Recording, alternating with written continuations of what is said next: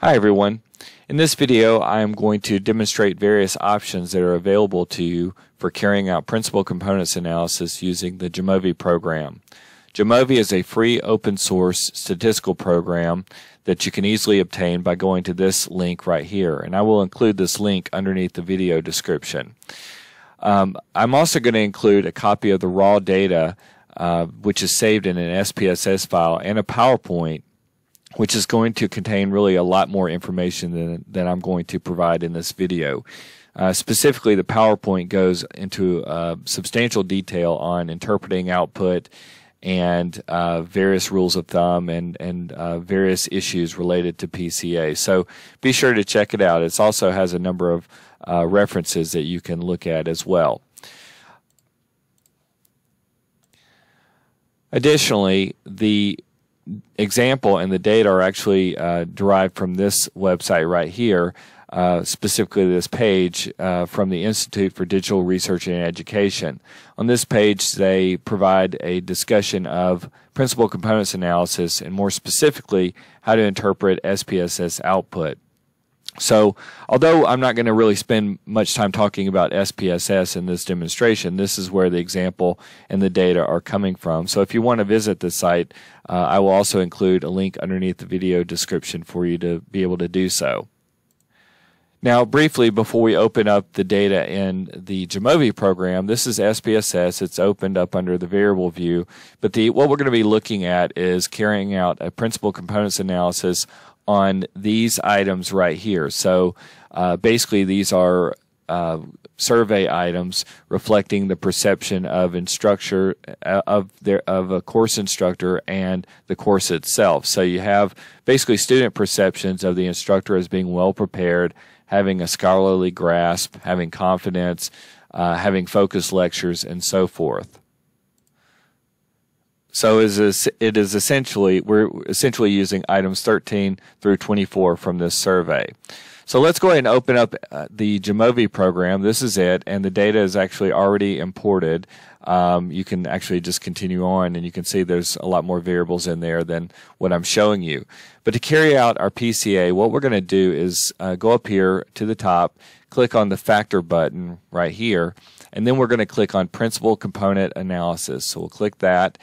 And then as we do this, you can see now we have the variables appear on the left that we could potentially analyze, and we're just going to move our items over to the box on the right under variables. So I'm going to click on item 13 and basically highlight all the way down to item 24. We're going to move it over to the variables box, and so you can see that whatever we do on the left is going to be reflected in the output on the right. So some of the things that I'm going to go ahead and click on, I'm going to click on Bartlett's test, KMO measure of sampling adequacy. You'll notice too that the default approach to identifying the number of components is parallel analysis. We could also theoretically click on this button right here, and this would be identification of the number of components based on the eigenvalue cutoff rule, which is to retain components with an eigenvalue that's greater than 1. But again, the default is using parallel analysis. Also, there's an option at the bottom right here where if we wanted to specify a fixed number of components to retain, we could do that as well. Nevertheless, let's go ahead and fill out some of the rest of this. We're going to click on Component Summary. We're going to click on Initial Eigenvalues and Scree Plot.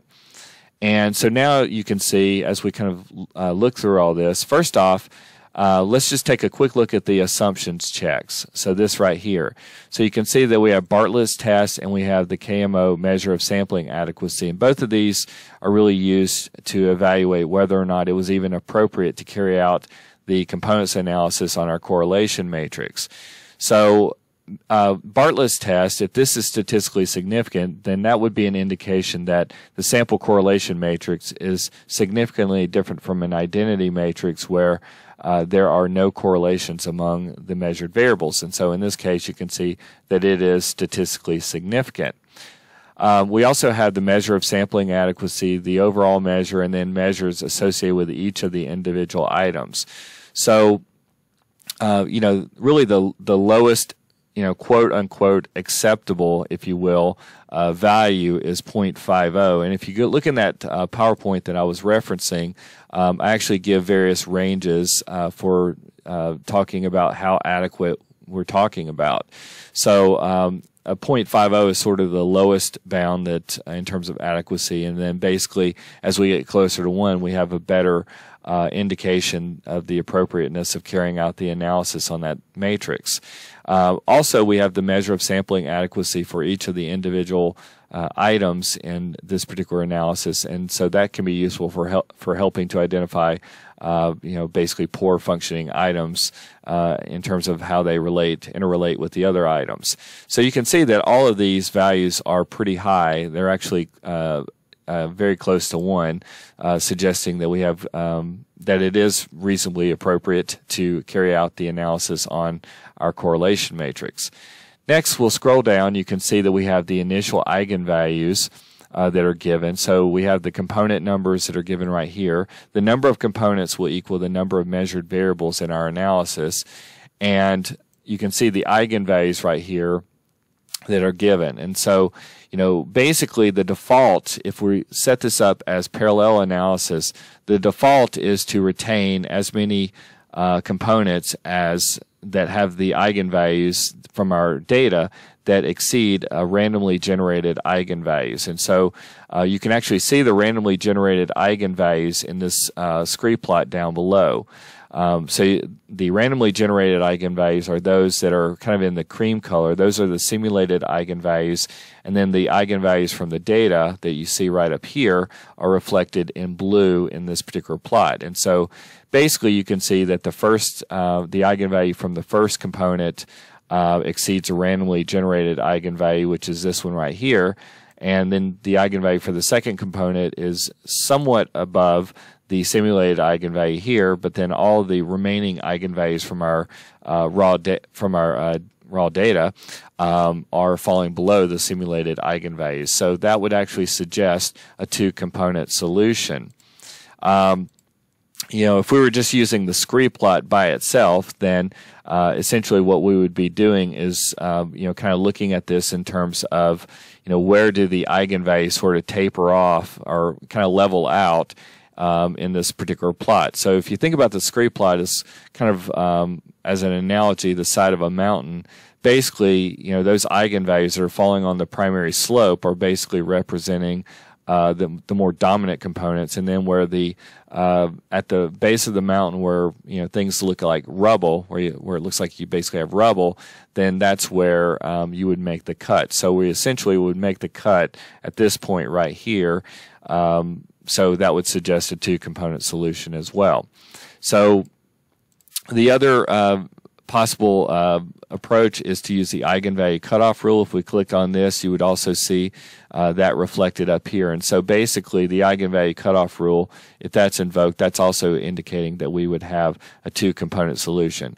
Basically the idea is that we would retain those components with eigenvalues that are at least 1. So you can see that components 1 and 2 both meet that criteria, and so really based on all 3 criteria we would have a 2-component solution that's represented. You can also see the percentage of variance accounted for by each of the components, and here for the retained component, the first retained component is 52.08%. For the second one it's a little bit over 10%. So cumulatively, those 2 first components would account for about 62% of the variation.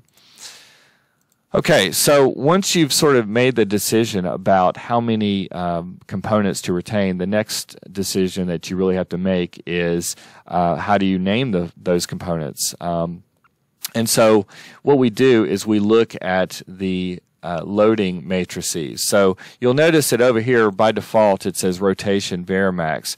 Technically speaking, in terms of the components that are retained, if you click on none, then basically you will have an unrotated component matrix, and these are generally pretty difficult to interpret, or often difficult to interpret, so we don't spend a lot of time trying to interpret those. Most of the time we will adopt a rotation method such as an orthogonal rotation or an oblique rotation.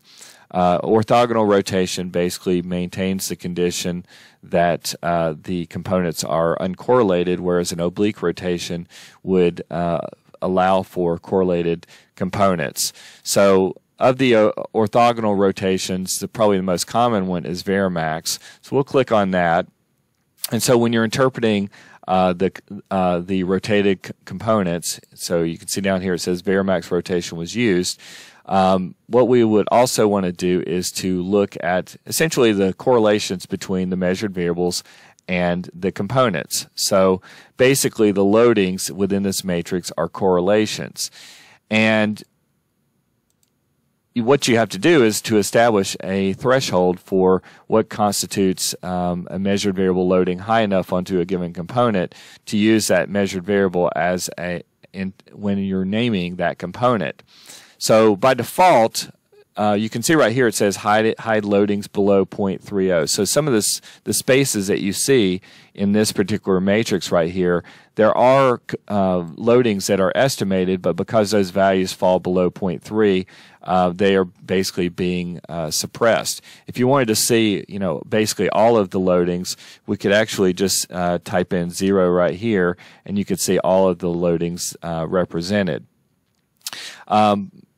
But, let's say, for instance, that we're going to adopt a loading criteria of 0.40. So there are a variety of different thresholds out there for what constitutes an acceptable loading. The loading criteria that we're going to use is 0.40, and that's also what we use in the PowerPoint that I was talking about. So if we use that loading criteria right here, you can see that item 13 meets that criteria on component 1, but doesn't meet it on 2. Item 14 loads onto 1 but not 2. Item 15 on 1 but not 2. 16 on 1 and not 2. So that's actually good. That's what we want. We want the measured variables to exhibit higher loadings on one component and very low, hopefully near 0 loadings on the other component. Item 17 is loading and meeting that criteria on both components. So item 17 is likely not to be a good item when it comes to trying to name either of those two components. So I'm going to actually scratch this out right here, and we'll say item 18 loads onto component 2 but not 1. 19 loads onto component 2 but not 1. 20 loads onto 2 but not 1. And then item 21 appears to load onto both components. So I'm actually going to not include that when it comes to interpretation. Item 22 loads onto component 2, and then items 23 and items 24 both meet the loading criteria on both of these components, and so they're not particularly useful either. So based on the pattern of loadings, I would interpret essentially component 1 in terms of the perception that students have of the instructor effectiveness, and on component 2, I'm going to call that perceptions of the student-centeredness of the instructor. And you'll notice that obviously the names of these items are just items 13, 14, 15. So where I came up with that is basically going back to the individual items and what the content of those items were. And so that's how I'm actually naming those particular those components. Now you'll also see under component statistics, you'll see that you have the eigenvalues for the rotated components that were retained, percentage of variance accounted for, and then the cumulative percentages. And basically, the eigenvalues and the percentage of variance accounted for by each of those components are not going to mirror the initial eigenvalues and percentage of variance accounted for by the components. But what you will see is that the cumulative percentage of variance is actually going to mirror the cumulative percentage in this column right here for the first two components. Finally, let's instead of using Promax rotation, let's use Promax rotation. So this is an oblique rotation, essentially allowing for the components to be correlated. So I'm going to click on this, and when we do this, we are also going to want to incorporate the component correlations in our output. So let's go back down. You can see that the initial table that we had with the initial eigenvalues, all of this is exactly the same as what we had before. Also, the scree plot that was given and the parallel analysis results are basically going to be all the same as well. So all that's the same. Where things are going to really differ is in terms of the interpretation of the loading matrices. So what you see up here, you can see Promax rotation was used, and you'll notice that basically this is what's referred to as a pattern matrix. So if we were using SPSS and running our analysis, we would actually have two matrices that we could theoretically interpret following rotation. There's a structure matrix which contains the correlations between the measured variables and the components, and then there's a pattern matrix which essentially reflects the relationship between the measured variables and the components while controlling for the fact that the components themselves are intercorrelated. So what's given in Jamovi by default here is the pattern matrix, and so we can interpret this using the same loading criteria that we use in the context of our previous interpretation of the loading matrices. So we're going to use a criteria of 0.4. So you can see item 13 meets that criterion on component 1, not so on component 2. Item 14 has a high loading on 1 but not 2. Item 15 again on 1 but not 2. 16 on 1 but not 2. 17 on 1 and not 2. And then 18 loads highest on component 2. Item 19 on 2. Item 20 on 2. You can see item 21 loads onto 2 as well, but not 1. Item 22 and loads onto component 2. Item 23 loads meets the criterion on component 1, and item 24 meets the criterion on component 1. So in general, I've already kind of looked at this before, and pretty much we're going to assume a similar naming scheme with respect to those components than we talked about previously. So we'll call component 1 again perceptions of instructional effectiveness, and component 2 perceptions of student-centeredness. And if we scroll down a little bit, you can see right here we have a component matrix, and this is the correlation between the two components. So basically there's a fairly good correlation, it's 0.657, between the perception of instructional effectiveness and the perception of student-centeredness. So that concludes this demonstration. Again, let me recommend you download the PowerPoint. As I said before, there's a lot more detail in there than I'm really covering in this particular video. So be sure to download that and the data and give Jamovi a try.